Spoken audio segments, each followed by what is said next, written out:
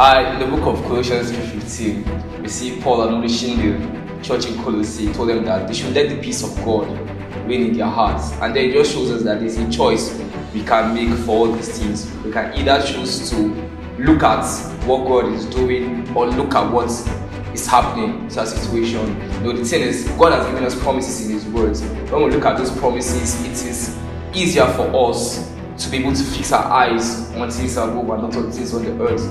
So I urge you to keep your eyes fixed on the promises of God, keep your eyes fixed on the word, and then you'll be able to let peace guide your heart at every point in time.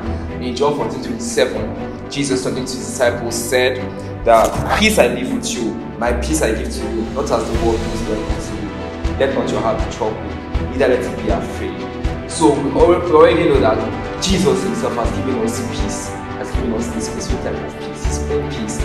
And everything that God gives is good and perfect because He is good and perfect and He is the Father of light.